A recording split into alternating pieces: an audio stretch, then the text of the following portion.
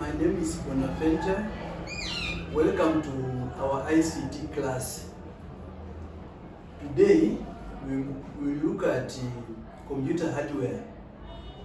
In respect of computer hardware, we will look at the input devices and also processing devices, types of primary memories, secondary storage devices, output devices, communication devices, and we will also look at, in addition to that, we will also look at the factors that determine the processing power of a computer. We will also look at the acquisition of a computer, how to acquire a computer. So, we begin by input devices. There are many input devices, but the key ones are these. We have the keyboard. The keyboard, when you look at a computer, you will find some keys which are like those found on an ordinary typewriter. So when you look at those keys, that is what we call a keyboard. The keyboard helps in the inputting data to the computer. So when you want to input data to the computer, you have to use a keyboard. Otherwise, without that, the computer may not accept your data. You have to use a keyboard. We also have a mouse. A mouse has got a pointing device called a cursor. There is the left one and also the right button. It has two buttons, the left button and the right button. And a wheel is present between the two buttons. It can be used to control the position of a cursor on a screen, but it cannot be used to enter text into computer. Sorry, it cannot be used to enter data into computer. That one is called a mouse. We also have another input device. This one is called a scanner. A scanner is an important input device which works more like a photocopy machine. It works more or less like a photocopying machine. A scanner captures images from the source, which are then converted into digital form that can be stored on the disk. These images can be edited before they are printed. So a scanner basically is like a photocopy machine. It can scan images, and very good images. It can even scan certificates. When you look at it, you think it's an original. But of course, they don't have watermark, those ones, those copies. We also have a microphone. It is an output device to input sound that is then stored in digital form. It accepts sound and it's then converted into digital form. The microphone is used for various applications, like adding sound to a multimedia presentation, or even in mixing music. A microphone could be used. We also have another data input device. This one is called a barcode. For example, when you visit a supermarket, you will find those clerks at the counter. When you want to purchase something, a barcode is used you don't have to tell him or her the price of the thing that you have picked from the supermarket. That barcode will tell you, will indicate the amount, the cost of that thing, and will indicate what it is. If it is a soap, it is one which will say, and its cost. So barcode readers are also used as input devices. It can read coded data in the form of, there is some light and some dark lines. So it can read that information quite easily. It's also used in labeling books and also in labeling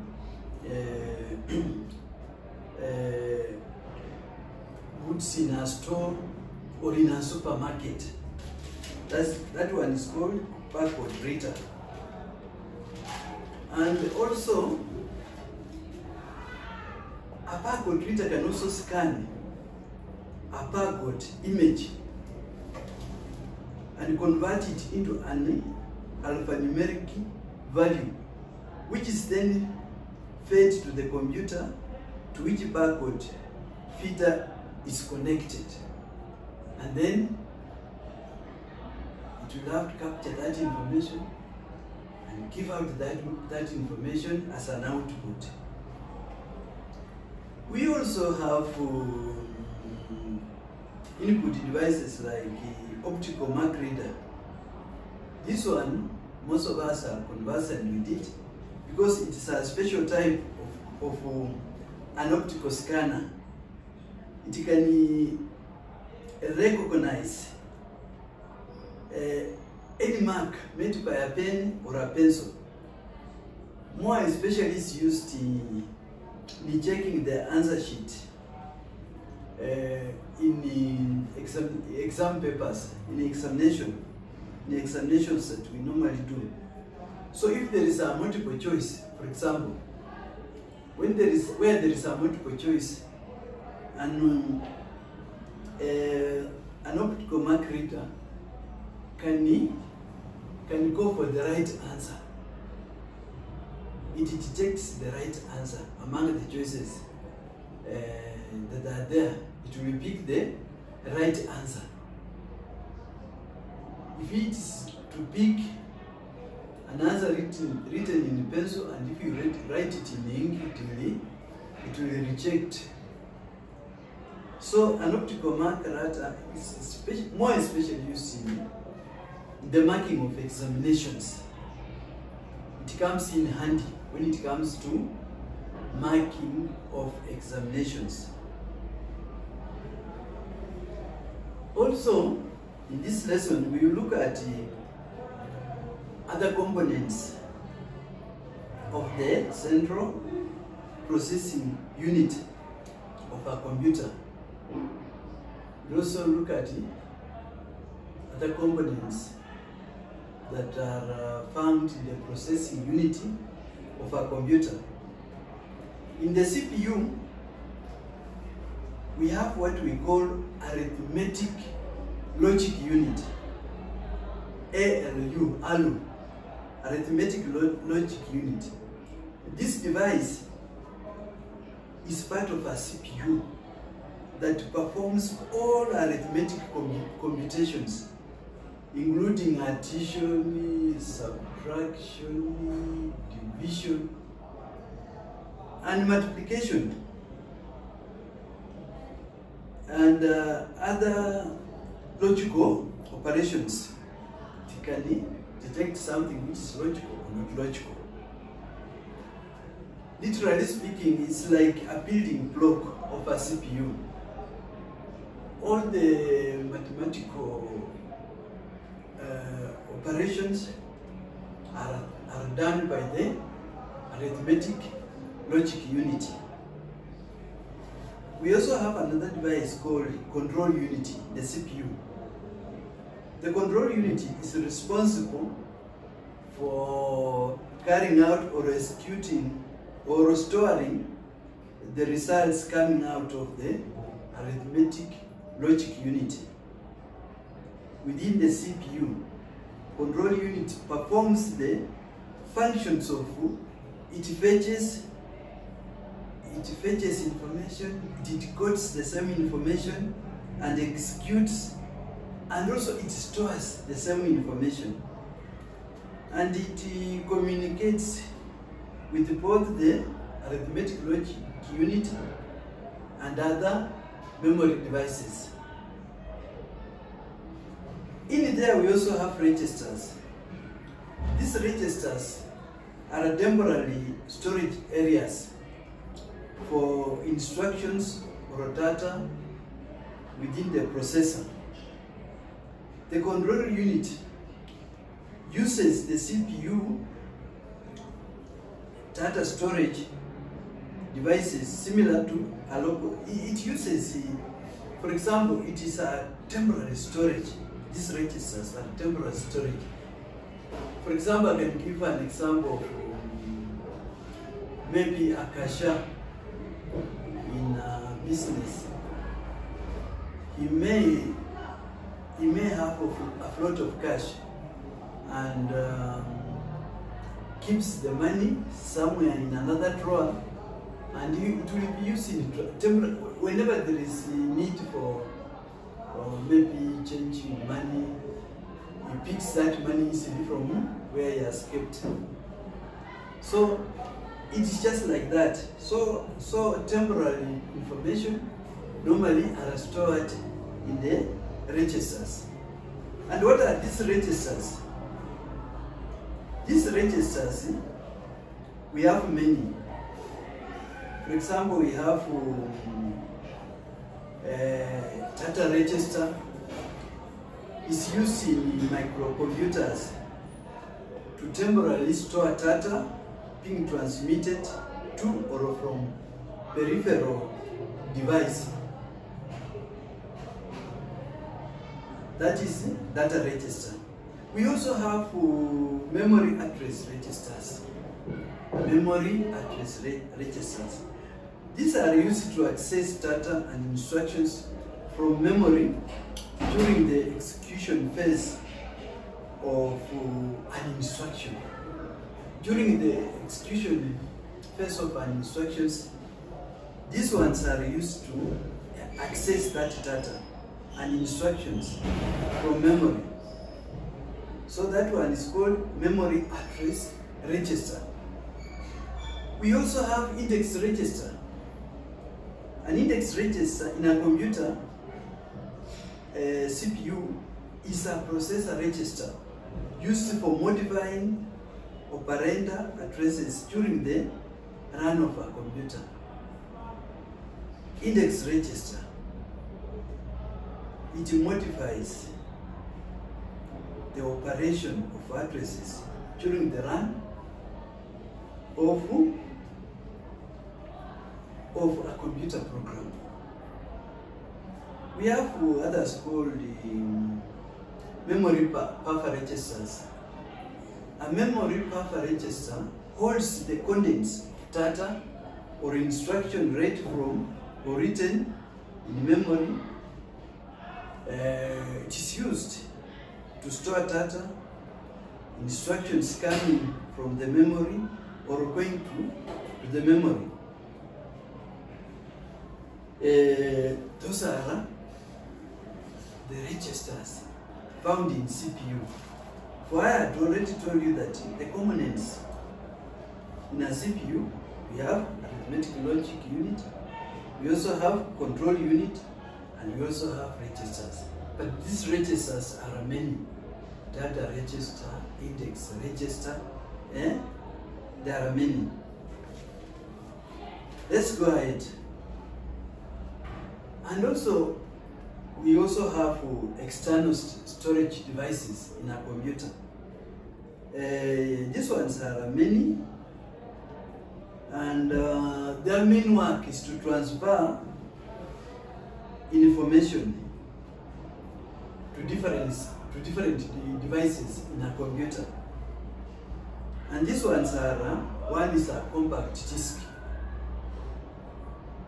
Most of us, or most of you, know what a compact disk recorder or recordable is. We also have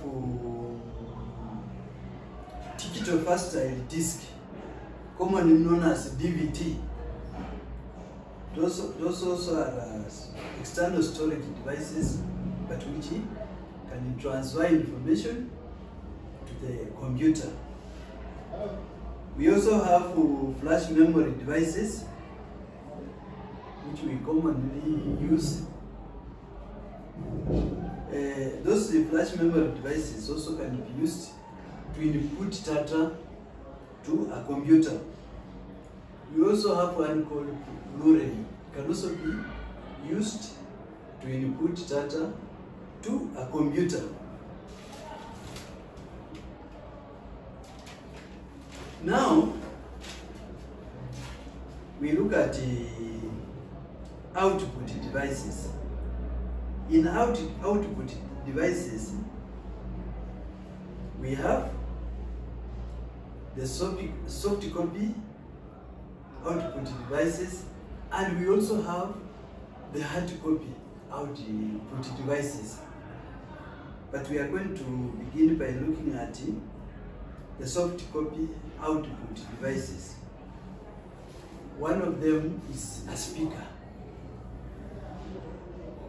A speaker, the sound we receive from a computer, such as music, comes from a speaker,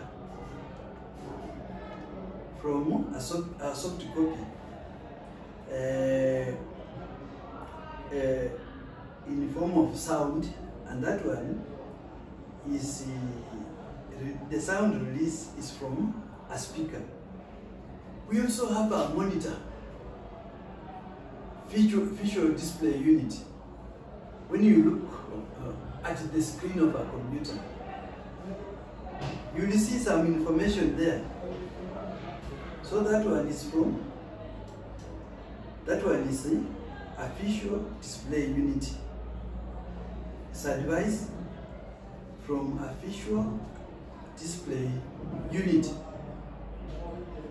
We also have a projector. A projector is also an output device from the soft copy. You find a projector projecting image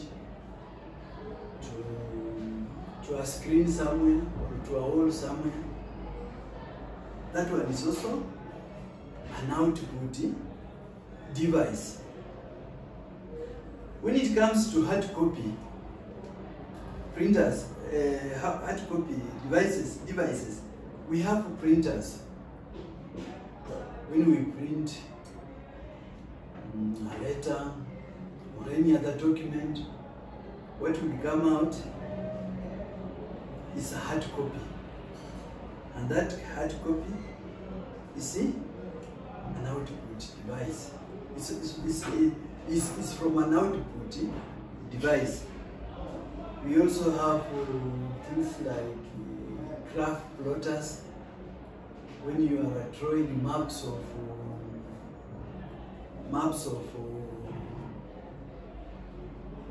roads or houses, those are hard copies from the output devices.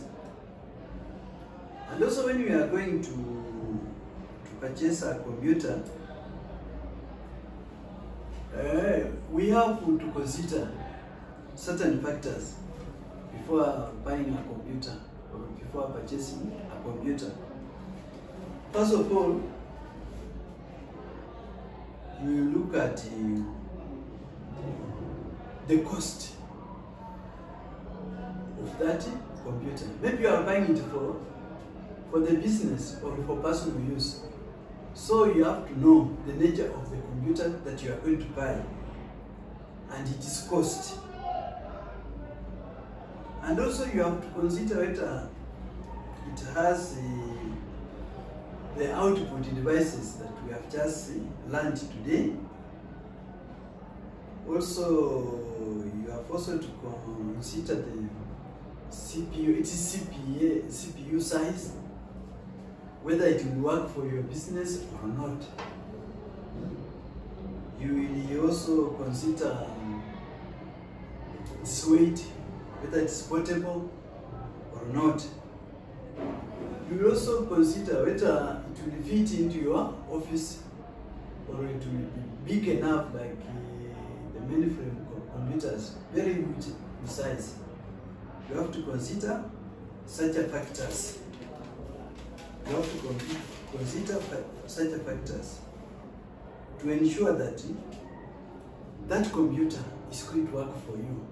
And it work for you, it must have all the devices necessary to make the computer work effectively. So my good students, as we come to the end of our lesson, I would request you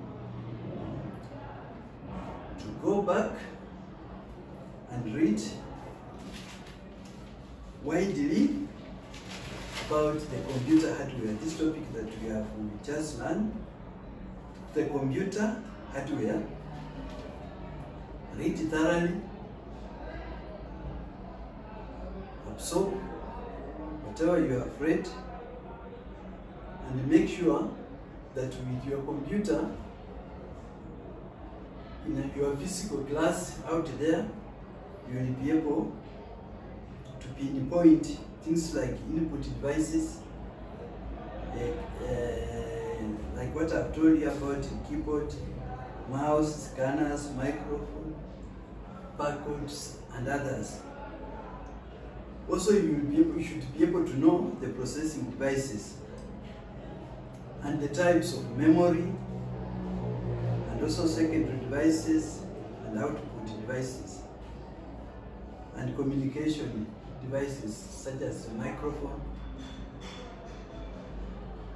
And also, before purchasing one, you should also look at the processing power of that computer. Before you acquire it, you should make sure that it will be a gadget which will work for you, which will work for the success of your business. So with those, we come to the end of our lesson. Until next time, goodbye.